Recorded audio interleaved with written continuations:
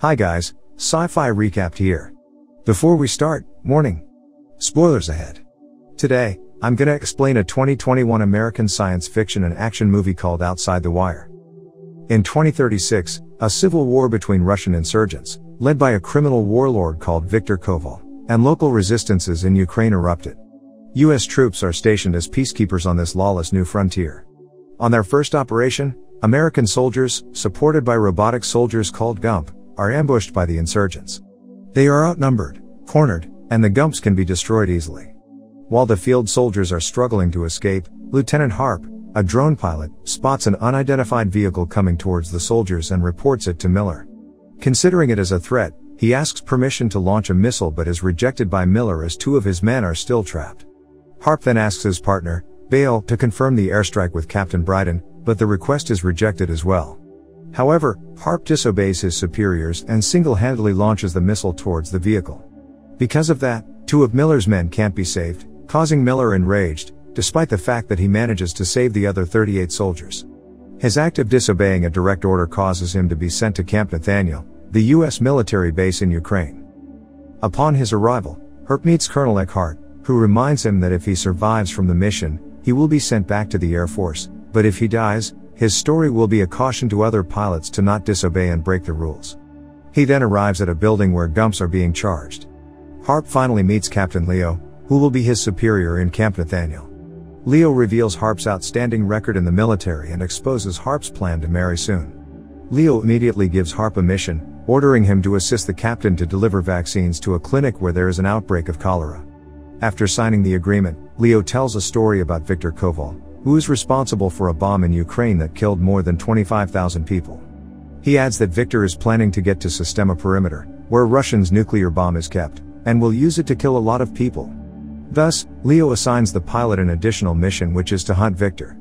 While preparing, Harp is very surprised by the fact that Captain Leo is actually an android super soldier. Before departing, the captain reveals that he purposely chose Harp because he thinks the boy could think outside the box. Suddenly Harp is confronted by Miller and his men, punishing him for killing two of his soldiers previously, but that doesn't last long as the captain comes and they depart to the clinic. On their way, Harp shows his girl's picture to his superior and turns out that the robot soldier still has some sense of humor installed within him. Their journey is delayed when they find an air truck was hit and blocked the road. The civilians are unhappy with the army and throw them with stuff. One of them hits the GUMP, causing it to shoot the thrower instantly. The situation starts to heat up, but Leo manages to calm the civilians down after negotiating with their leader. Unfortunately, the army is ambushed by Viktor's men and they engage in a gunfight. The insurgents are prepared as they can eliminate the GUMPs easily. Because of this, Leo and Harp have to travel and deliver the vaccines on foot, while Miller and his soldiers remain behind to hold Viktor's men. On their way, Leo tells Harp that the Pentagon designs his face in that way because his face conveys neutrality, which makes people calm. They arrive at the refugee camp and head over directly to the clinic. While handing over the vaccines to the doctor, a sniper, ordered by Viktor, attempts to assassinate Leo and Harp, but misses and hits the nurse and doctor instead. The captain manages to one-shot the sniper and interrogates him, forcing him to tell Viktor's location, but he refuses to answer and eventually tortured by the local people. Harp questions Leo's decision for not reporting the situation to the base, but Leo says they don't have enough time to do that and they continue their journey to hunt Viktor. In the truck, Leo explains that he has the ability to break rules in certain circumstances, allowing him to act of his own volition. They then meet Sophia, the resistance leader, who informs Leo about high classified access codes to launch the nuclear missiles that are hidden in a place nearby. They realize that Viktor is going after the codes and they have to prevent him. Sophia tells them to find an arm dealer who knows the location of the codes. Before they go, the men buy several weapons from her, which she claims that the money will be used to pay the orphanage. Sophia escorts them to the market and find Ashlok. His men try to attack Leo, but he manages to eliminate them easily.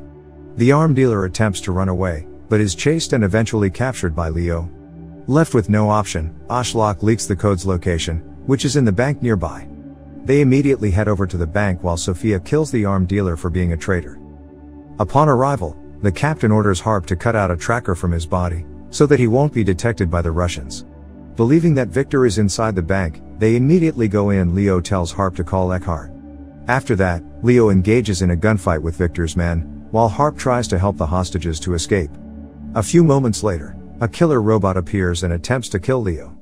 Thanks to their teamwork, they together manage to destroy the robot. Leo continues to find Victor and the code while Harp finally calls Eckhart, requesting backup. The rookie brings the hostages out. However, he is confused when he discovers that Eckhart sends Gumps instead of human soldiers. Not long after, the Russians come out from the bank and threaten to kill the hostages. A Gump then shoots one of them, causing a gunfight between them. Harp tries to protect the remaining hostages and brings them to a safer place. Harp calls the colonel back, only to find out that he is actually sending a drone and is going to destroy the entire place with a missile.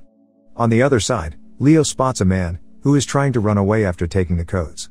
He shoots him, but the insurgent still manages to run away. After a long chase, Leo eventually captures him and retrieves the code. Unfortunately, the man is not Victor. Back to Harp, the missile is launched, destroying the entire bank.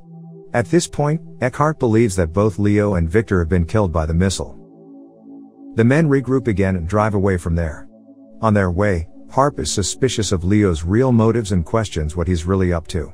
The captain then reveals that he has been manipulating Harp all this time, forcing him to commit an improper decisions, because the android backup system allows him to relinquish the need for human authority if the person is exhibiting poor judgments.